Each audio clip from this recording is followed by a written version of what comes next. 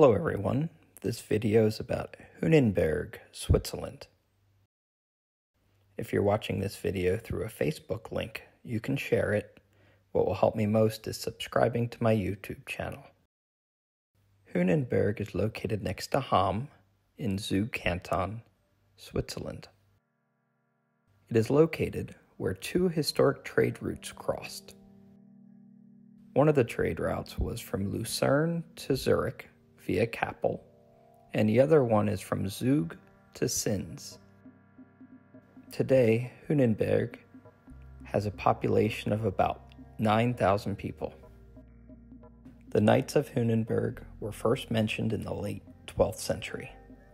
They became very powerful in the 13th century, owning parts of Hamm, Bar, and the Zug areas. The original wooden castle was built around 1000, but this castle was destroyed. The stone castle was built in the mid-13th century and had a tall tower.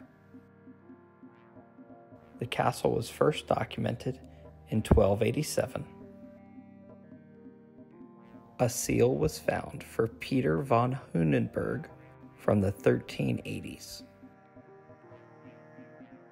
The knights started losing their influence and power in the 14th century. It is thought that the castle was pillaged and destroyed after the 1388 loss of the Sempachur War.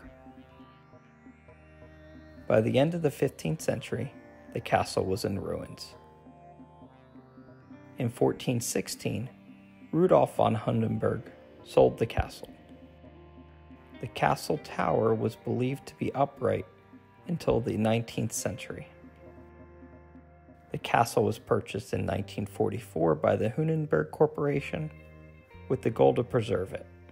It has had two preservations, first in the 1960s and the second one in the 2000s. Near the crossroads, there is a building called the Wart. It was first mentioned in 1392, but the original house was located about 30 meters south of where today's building is located. The new Wart house was built in its present location in 1684.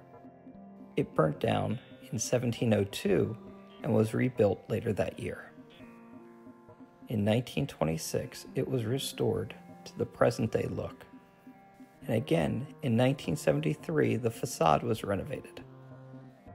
This building has been used as a municipal community building, a council building, a schoolhouse, and today it's a restaurant. Right next to the Wart is the recently renovated Lindenplatz.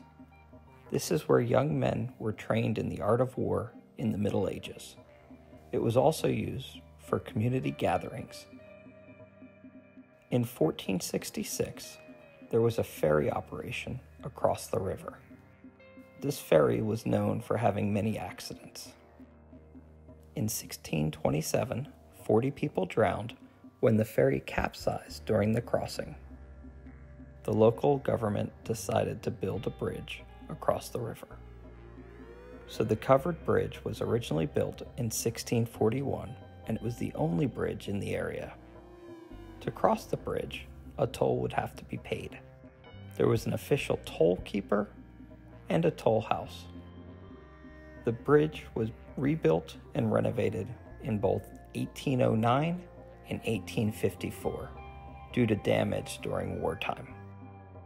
This bridge has been a location for markets, even dating back to the 1860s. In 1473, the St. Wolfgang Church was commissioned by the city of Zug. The first chaplain took up residence in 1479.